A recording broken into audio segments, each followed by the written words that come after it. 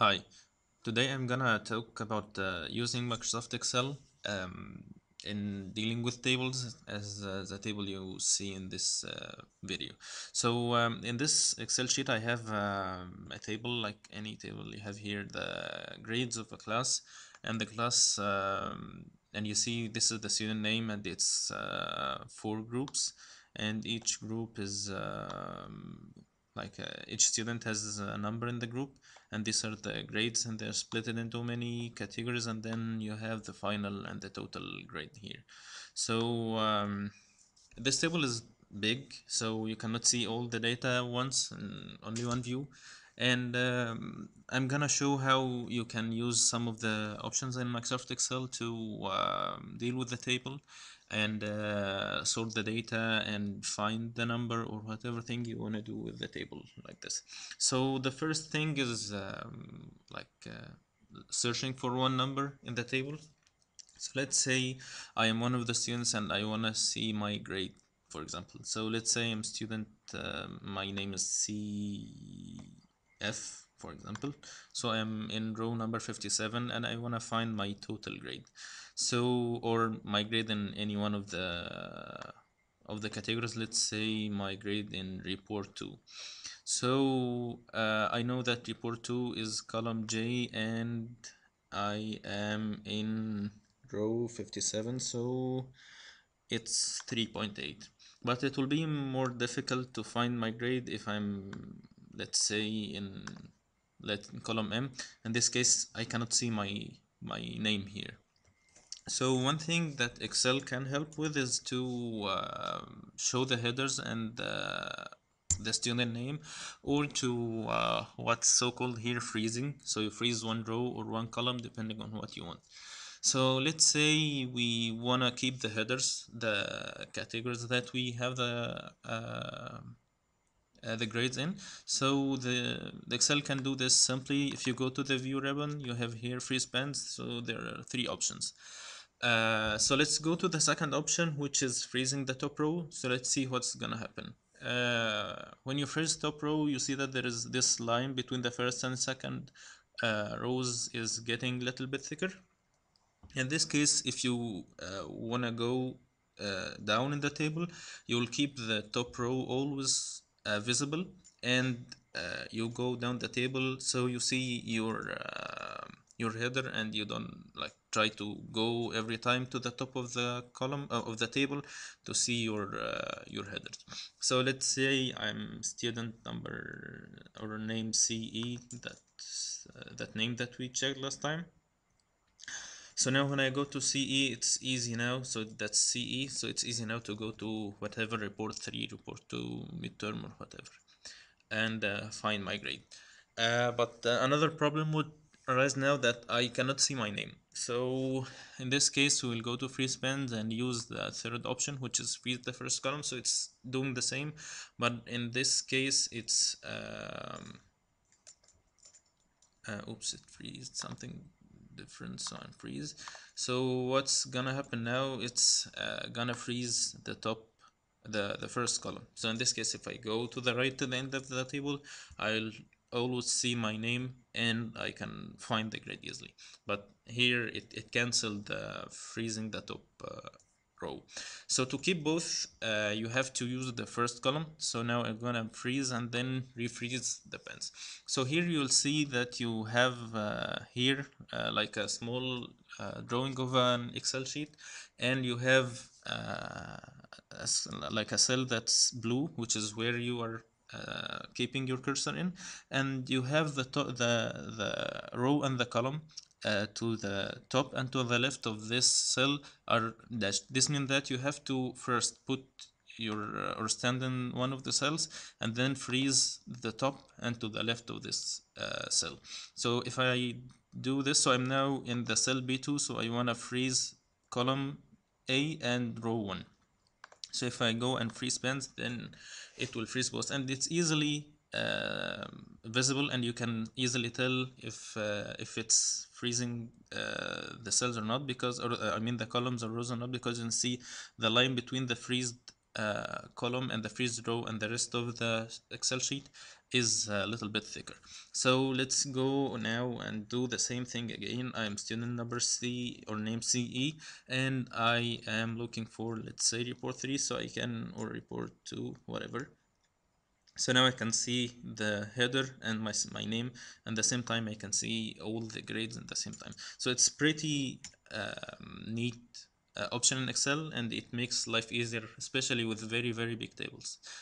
Another thing you might need to do with Excel is to sort your data. So let's say I wanna sort the students by the grades or by total grade. Now they are sorted by their groups, and they numbered their number in the groups. So let's say I wanna sort them by the total grade. So you can find this in data, and you have this sort option. If you press on this, you will find that it's a small window that says what's the criteria. How do you want to sort your data, or your table data in the table? Then you will go for, let's say, total now, and Excel understands what's inside the cells. So if it's just grades and numbers, it will be values from smallest to greatest. If it's not, it will say from A to Z. So if it's numbers, then it will understand it's numbers. So I'll go from largest to smallest.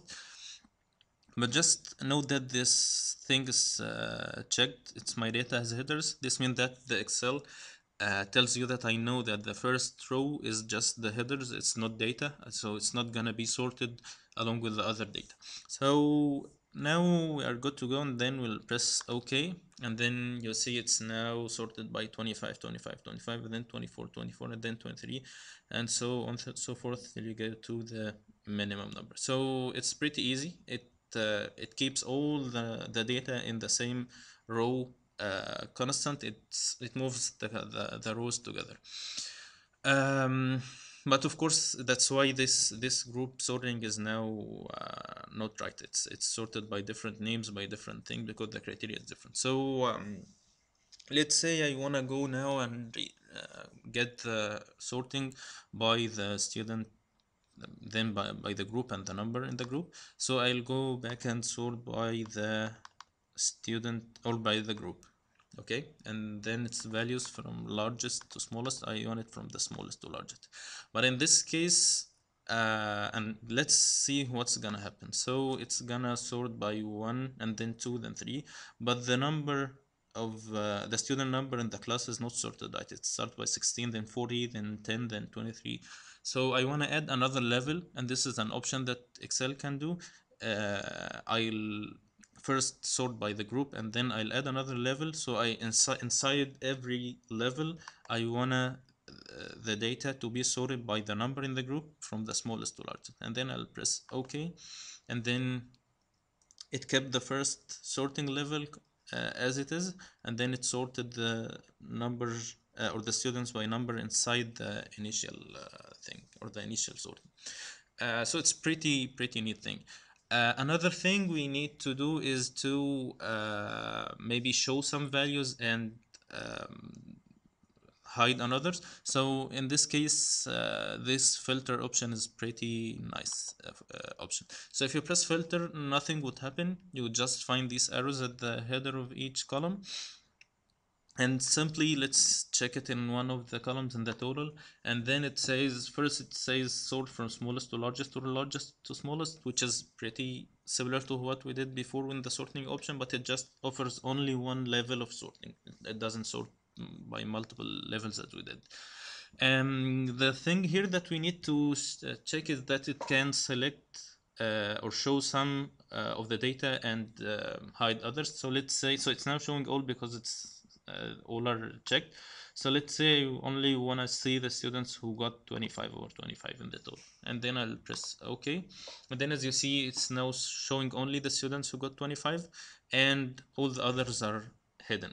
The Excel didn't delete anything. It kept everything as it was, but just it showed me the data that I want to see. And you have to keep in mind that this is something that can let you or tell you that there is hidden data. It's not 1 2 3 4, it's 1 6 12 19, and at the same time they are in blue color, which is the row number. If you uh, come here and see something else, that this arrow has the filter logo on it, which is the same logo here. So this just to let you know that there is some sorting or some filtering that's taking place here. And then if you select all, then you'll have all your data here again. One last thing which is pretty neat is that sometimes you wanna change the formatting of a cell depending on its data or the value in this cell. So let's say again for this column I have the total and I have the students got different grades. So I want to show the students who got 25 in different formatting. So and only the students that got 25 to be maybe in bold and the cell to be filled with blue color or whatever thing that I want to make. So it's pretty simple. You have here something called conditional formatting, which is the formatting depends on the condition. So in this case there are many rules here, but let's go for only one example and you can go and play with the other examples and see what fits for you. So let's say the students or format the cells that are only the cells that contain, so the cell value let's say equal to 25. So and then I can from here I can check or change the formatting or set the format that I wanna make for this student. So oops, so it's gonna work now, just a few seconds.